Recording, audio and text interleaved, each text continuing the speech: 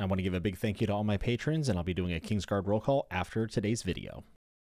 Welcome back to the Fantasy Network, everyone. My name is, of course, Jimmy Nuts, and today we're going to be doing a no-spoiler review for The Ninth Reign by Jen Williams. This is book 1 in the Winnowing Flame Trilogy, and was in my top 8, I think it was 8, need to read in 2022. This was published in 2017, and it won the Fantasy Award for Britain in 2018, I believe. Even though it has won awards, and people who have read it seem to be very high on it, it's not one that is overtly popular within at least the booktube sphere, and definitely in America. And that's because it hasn't had a widespread release here in the United States yet. So there's a lot of readers that this has just kind of flown under the radar.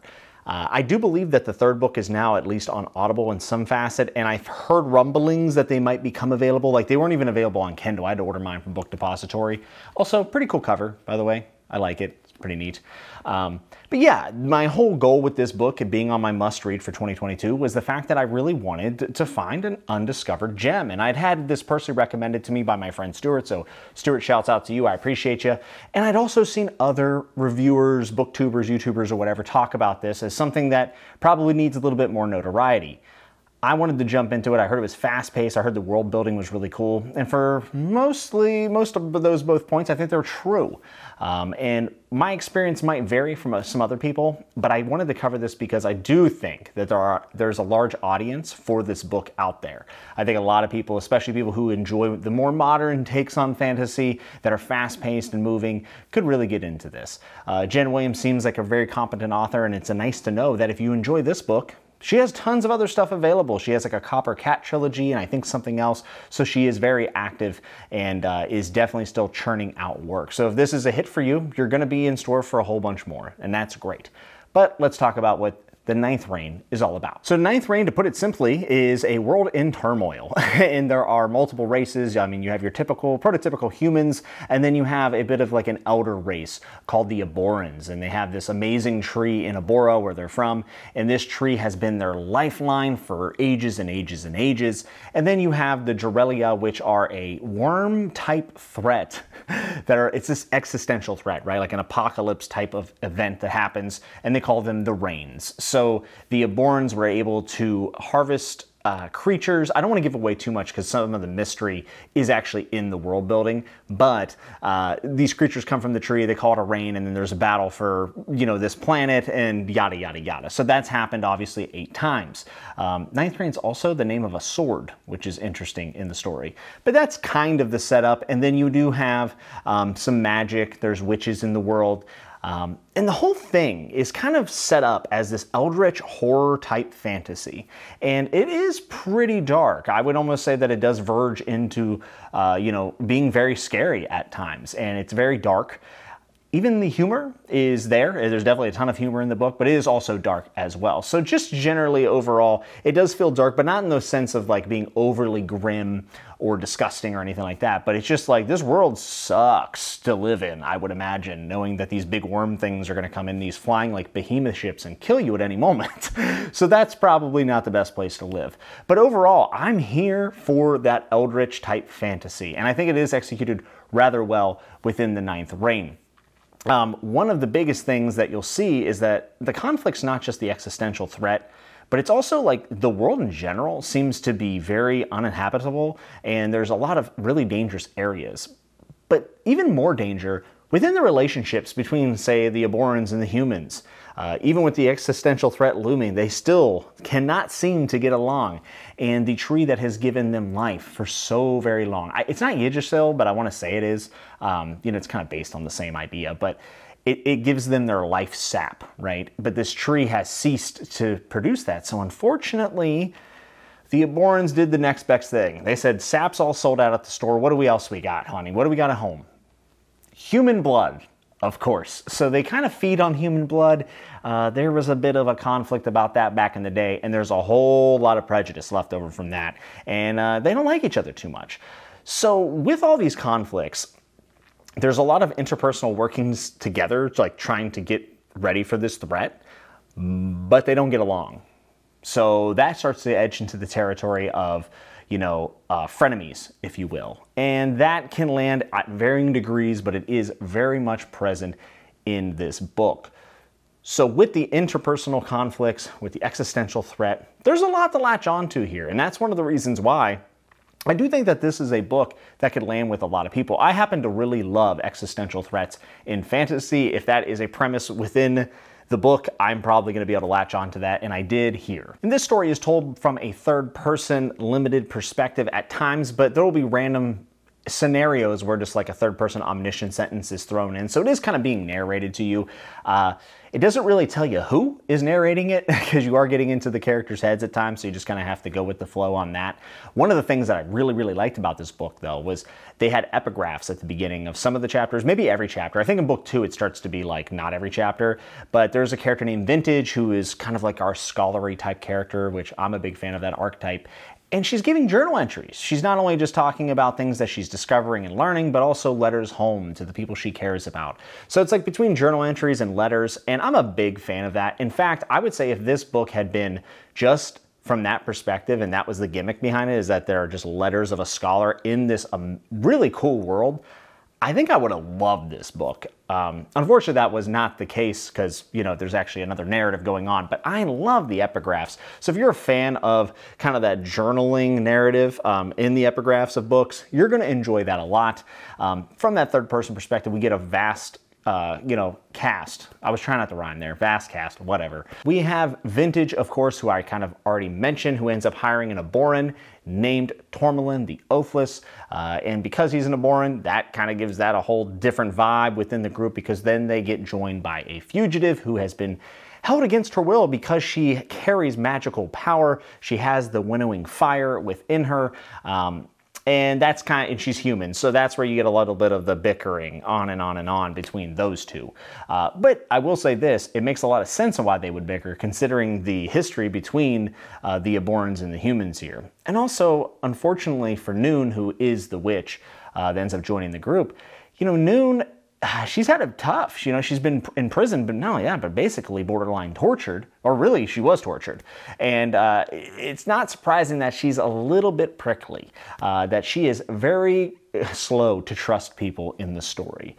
But I do think that the balance between Vintage, Noon, and Tormalin as a whole works really well. And even though there is a lot of infighting between Tormalin and Noon, it does work. And I see what Jen Williams was going for whenever she brought this group together and made this the group that we would follow. So like overall, I do think the characters stand out. I think they're all very distinct. I think they all have clear motivations and their backstories make sense for how they're acting, all this stuff, right? However, it is not my favorite. The infighting and bickering to me at times felt just a little bit much. It kind of reminds me like in Wheel of Time. Wheel of Time has a lot of bickering between friends. And yes, I know that happens with people and whatnot. I'm not saying it's unrealistic, but I don't always enjoy that dynamic. It can be done in a way that I will enjoy it, but it was not done in that way here. So I ended up feeling like the characters were just a little bit too exaggerated for me, especially with their dialogue back and forth. I never really got into any of the dialogue. And the characters, none of them felt like beloved to me. Vintage was pretty great, but even her story that's outside of the epigraphs never really took off, right? Never got me like really into it. But she does drive a lot of the world building here and a lot of the exposition, and that is where, in my opinion, the story really comes together.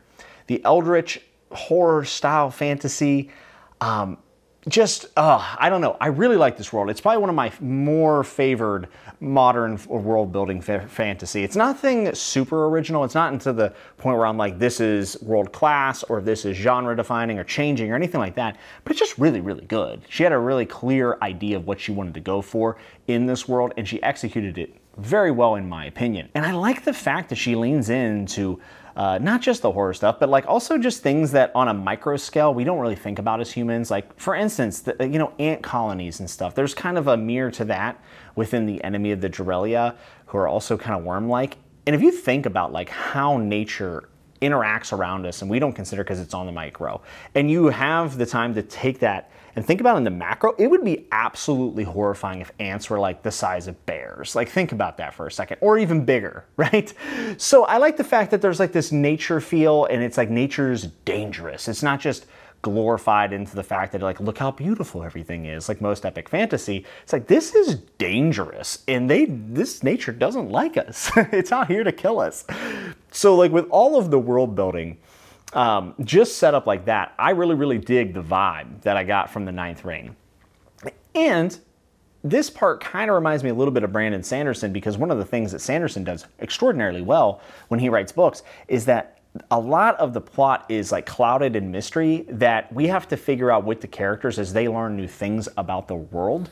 So sure, there's exposition. Sure, there's characters relaying dialogue back and forth, but the world's not solved yet, and there's still some mysteries. So a lot of the mysteries in the world building drove me to be more interested in what was happening in the actual story. But I just kind of wanted to see what else was out there. Like, I wanted to explore more of the world, and that's what kept me really in tune. Also, we'll say though, is that whenever you have this mystery and the plot's a little bit clouded and you're moving towards some sort of end goal, but you're not sure, to tie that all together into a great package, in my opinion, you have to have a cast of characters that rounds that out, that they can be the vehicle in which they discover the world that I want to get into. And I just never got there with this cast of characters. And that's not to say I think the characters are bad. Some people are going to read this and think it's hilarious. They're going to like the infighting and the bickering and the sharp jabs at one another, because there are times where it works. But there were times also where it felt a little bit stiff, felt a little bit cringe to me. And that's just a personal subjective thing. However, whenever you have these big mysteries and there's this big unveiling and stuff, like those moments need to deliver. You really need to deliver, and I think that's what separates like the good from the great. And whenever it came time to kind of cash out on the build-up and the mystery and this world that she set up, I just felt like it was a little too rushed at points.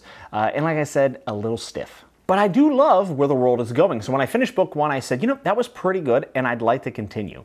So I did start book 2. I've put it on the shelf for now. I'm not going to call it a DNF, but I need to come back to this whenever I'm in the mood for a little bit more fast-paced, straightforward fantasy. This isn't a book that I sat down with and I really thought about the themes of it, though they are there, especially with Noon. I think Noon as a character, there's a lot of analysis that could be done there for everything that she's been through, for the power that she has and the relationships that she's forming now that she's no longer a captive. Like, that's quality stuff. And Jen Williams is obviously competent enough to write that story. It's just whether or not I'm in the mood to read it, right? This is a book I need to be in the mood for. So the next time I want Eldritch Fantasy, fast-paced, I'm probably going to go ahead and jump into book 2. But for right now, I'm kind of on pause. And I always like to try to comment on the style of the writing and the writing in itself. And Jen Williams' writing never got in the way of the story.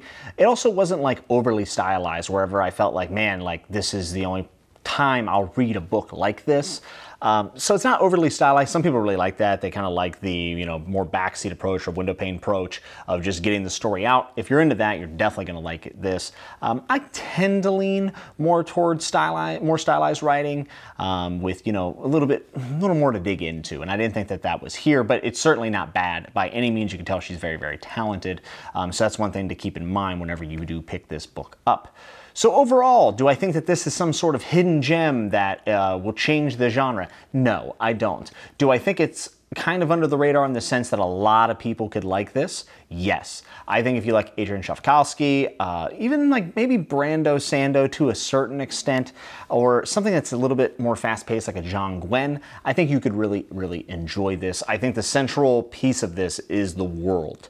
And then the characters will be the X factor, whether or not you like it.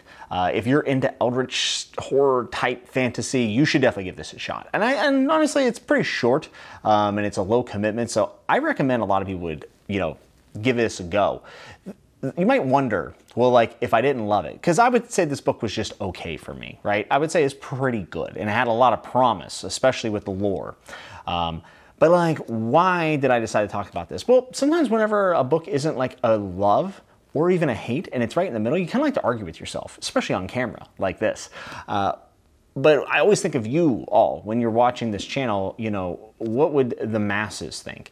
And I do think that there's a lot of people that will love this book. So I hope that maybe you would give it a shot, and you know, it could be your hipster series, because not a lot of people know about it, right? So you could read it and be like, huh, at least here in America, right? You could be like, oh, there's this series, you probably never heard of it, right? We all like to have those. We all like to be a hipster a little bit. don't we? But that's going to wrap up my no spoiler review for the 9th raid by Jen Williams. To my friend Stuart, I hope you don't hate me because I didn't love it. I did like it. It was fine. I think it'll be a bigger hit with many other people, especially ones that can latch on to the characters. I want to thank you so much for checking out this review. If you found it helpful or enjoyed watching it, hit like. If you didn't like it, you can hit dislike. And if you loved it, think about subscribing. I do tons of book reviews here on the channel, as well as a bookish podcast, among spoiler discussions, everything else you can really think of. I hope to be doing some House of the Dragon stuff coming up. That show comes out this week as the time of filming this, and I'm really, really excited. So we have a lot to look forward to on the Fantasy Network. I'd love to have you. I'd be honored if you'd hit the subscribe button. I do have a Patreon in description. It's optional, but always appreciated.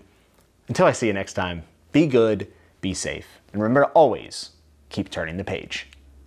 I want to give a big shout out to my Kingsguard, which are my top tier patrons, which include Lauren, Henrik, Kai, Simon, Oscar, Stuart, Josephine, Ikaika, Amanda, who is the lore master, RJ, Shad, Nicoletta, Tanner, Jennifer, Garrick, Frank, Evie, Fever, Jay, Sarah, Pat, Kevin, Ryan, Michael, Terrence, Wade, Darren, My Book is Lit, Derry, John C, Bass, Mitch, Sebastian, Benjamin, Jobot, Welcome to My Mind, Noel, Amanda L, and Kyle, and C. Scott. Thank you all so much. You're the best.